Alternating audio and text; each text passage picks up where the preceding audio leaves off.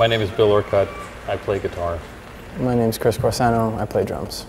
I like Chris's drumming, so I thought it would be a good idea to play for us to play together. I tend to think about things, you know, kind of all on or all off. So I think that's probably just my personality, that I hate messing around with sort of ambiguous situations, and I just 10 is easy because it doesn't go any further. So that works for me.